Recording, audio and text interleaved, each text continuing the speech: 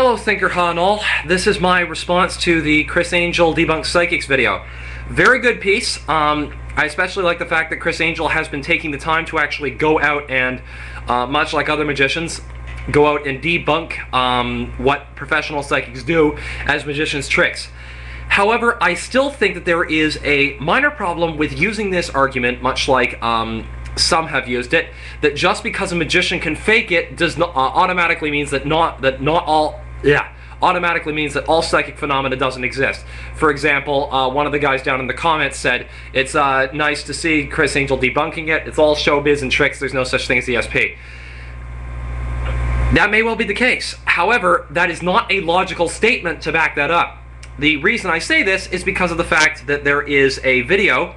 I've already done my video called Skeptic Police, but I'll reiterate again what happened in that one, which basically I reduplicated a Penn and Teller trick where I actually lit up a fake cigarette and said, oh well, since this is fake and I didn't really like this cigarette was an illusion, therefore all lighting of cigarettes and smoking of cigarettes must be an illusion, right?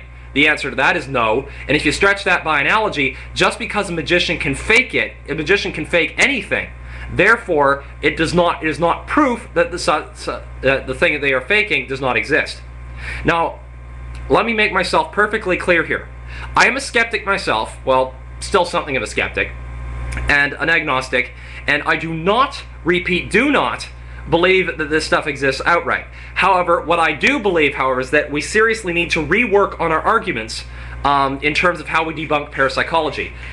For example, I talked to Thinker Ha a little while ago. I talked to him about the Penn and Teller Explain Sleight of Hand video here on YouTube. That maybe they should go and read my comments on that about again, you know, this magician stretch. And that where we probably should be really focusing our tactics on is using videos like Criss Angel Debunks Psychics to say, this is how professional psychics fake it, so you can watch for this. Not a, you know, we can do it, therefore it's not real, because we also have some other issues coming up. Namely, what we really should be doing is trying to debunk the scientific studies, good or bad, that apparently give evidence for extrasensory perception's existence. Namely, such things like the Princeton Engineering Anomalies Research Labs, the Gansfield, some more obscure ones which appear actually pretty good, but don't ever really make the mainstream, like telepathic transfer of emotional informations in humans by Dr. Howard Eisenberg. But anyway, that's another kettle of fish, and I'm going to be dealing with that one in a separate video at another time. As well as also dealing with the skeptic believer observer effect. The reason why I say that we really need to go at the scientific studies one at a time and severely reformat our arguments is because of some stuff that I've come across in issues of the Skeptical Inquirer, which apparently is giving support to parapsychologists and believers in parapsych phenomena. Let's see for an example. Here we go. Under news and comment, there's this one by Stanley Jeffers called Pear Lab Closes, Ending Decades of Psychic Research. This does like much of just a general overview. Quite some good criticisms on Pear's work, and I'm actually glad for this. But then a paragraph comes up here which actually says as follows. Two papers have been appeared in more mainstream journals, i.e., the IEEE, which is the thing for electronic engineers, and back in 1992, and Foundations of Physics.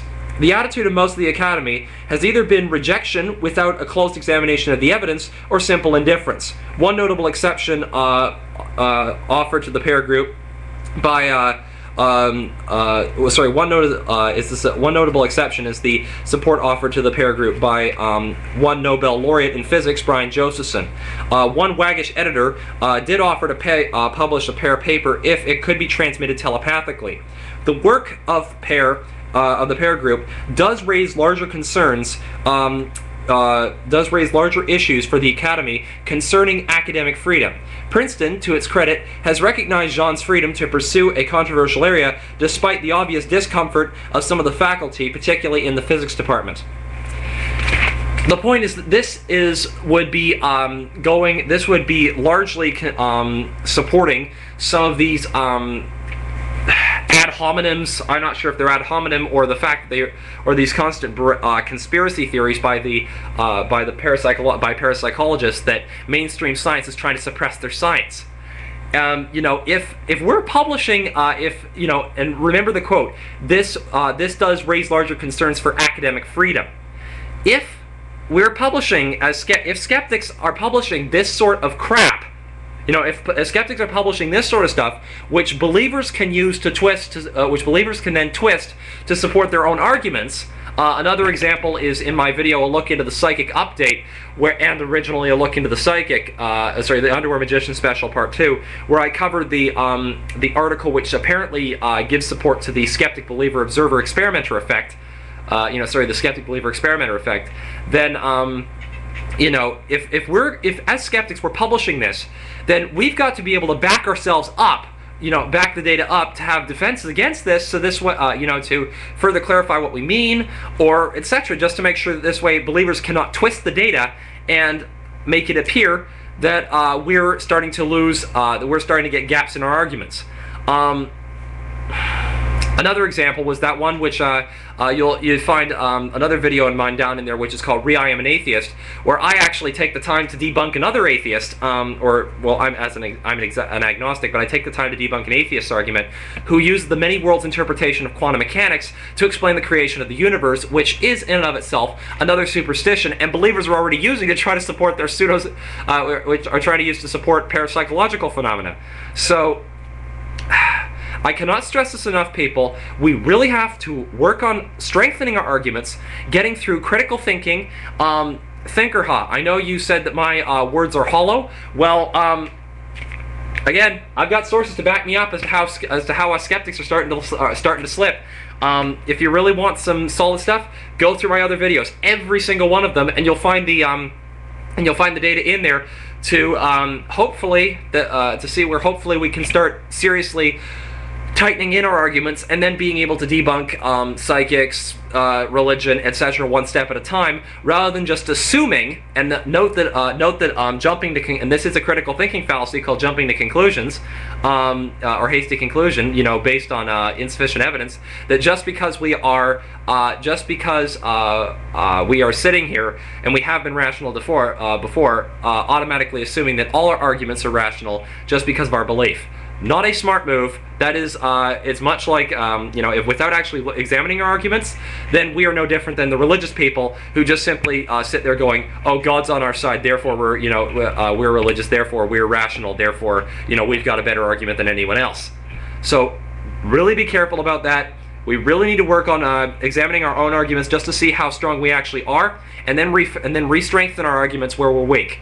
That's all I'm saying, Thinker Ha, but please actually pay attention to what I'm saying about this, because chances are there's something there that we do need to work on.